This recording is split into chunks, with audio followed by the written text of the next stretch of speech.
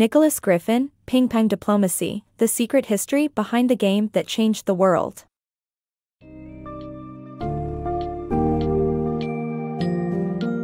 Welcome to the incredible story of how one man's passion for ping-pong shaped world diplomacy.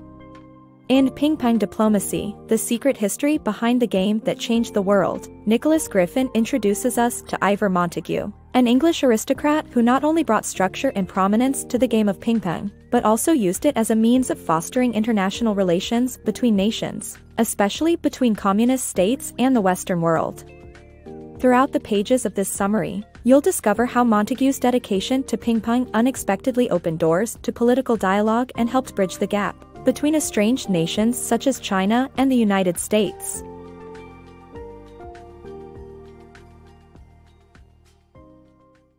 Ivor Montagu and ping-pong's rise to global fame. Ivor Montagu, an English aristocrat, revolutionized ping-pong and brought it from aristocratic pastime to the global stage. Montagu's love for ping-pong began when he was only 6 years old, and despite its lack of structure and rules, he remained passionate about the game. Moreover, Montagu was also a socialist who worked with the Labour Party and was even caught storing copies of one of Lenin's books during his schoolboy days. Even though his pro-communist speech was discovered, his passions for ping-pong and socialism deepened during his time at Cambridge University. In time, ping-pong became an international sport and played a significant role in international politics. The Ping-Pong Pioneer. Montagu, a young man at Cambridge, established ping-pong's popularity by building tables and organizing tournaments. He became the chairman of the British National Ping-Pong Association, where he wrote its official rules and made the game accessible to everyone by dissolving the association and forming the Table Tennis Association. He made the sport a nationwide phenomenon in the 1920s and even established the International Table Tennis Federation. Montagu's contribution to ping-pong made him a pioneer of the sport and an instrumental figure in shaping the game. The Ping-Pong Spy. At 21, Montagu visited Soviet Russia, where he became a spy for the Kremlin and fed information to the Soviet embassy. He also promoted table tennis, which became a matter of both sports and politics for him. Over time, he handed over valuable data about British military capabilities and attempted to generate a positive view of communist states. Montagu lobbied his colleagues at the International Table Tennis Federation to invite a Soviet team to the next World Championships and started to look even further afield, to the new People's Republic of China. Ping-Pong Diplomacy.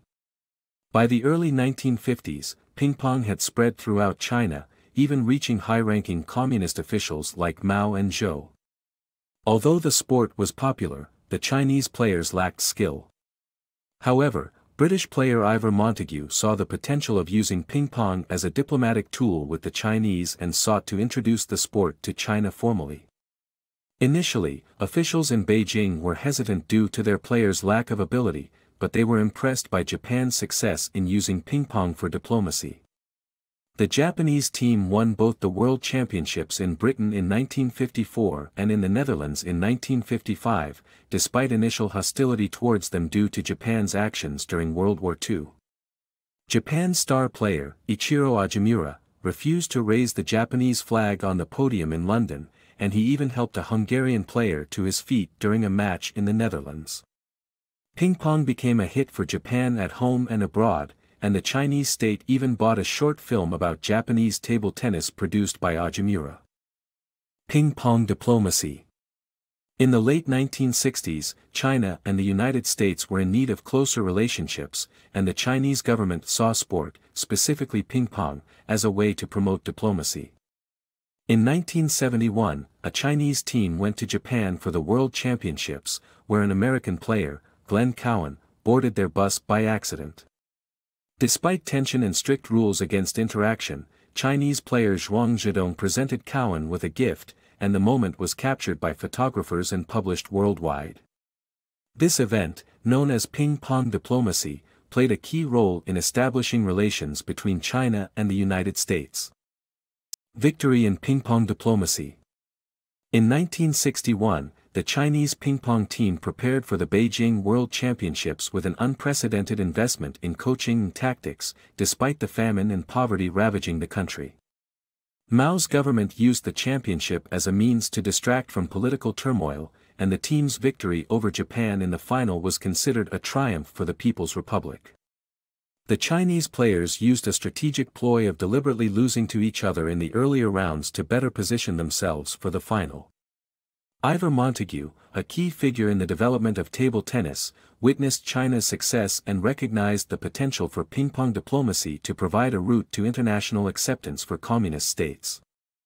Ping-pong diplomacy. In the late 1960s, China and the United States were in need of closer relationships, and the Chinese government saw sport, specifically ping-pong, as a way to promote diplomacy.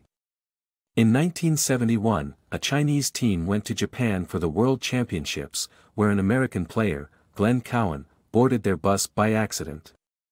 Despite tension and strict rules against interaction, Chinese player Zhuang Zhidong presented Cowan with a gift, and the moment was captured by photographers and published worldwide. This event, known as Ping-Pong Diplomacy, played a key role in establishing relations between China and the United States. Ping-Pong Diplomacy. The book recounts the significant political breakthrough achieved when the U.S. table tennis team visited China. Ping-pong players acted as the most valuable diplomats, attending banquets, playing exhibition matches, and meeting Zhou Enlai. While the official response from Washington was apathetic, Nixon was pleased to see perceptions of China changing. The visit had changed things, and for the first time, most Americans supported China's UN membership. Ping-pong diplomacy. In 1971, U.S. National Security Advisor Henry Kissinger initiated secret talks with Chinese Premier Zhou Enlai to establish foundations for a future summit between Nixon and Mao. These conversations in Beijing went well, resulting in Nixon's famous summer 1971 televised announcement that he would visit China the following year. This historic meeting was made possible by ping-pong diplomacy, which had brought the United States and China together in ways that few believed were possible. The Chinese ping-pong team's visit to the United States and world champion Zhuang Zhidong's diplomatic efforts helped bring China back into the world and led to a lasting change in relations between the two countries.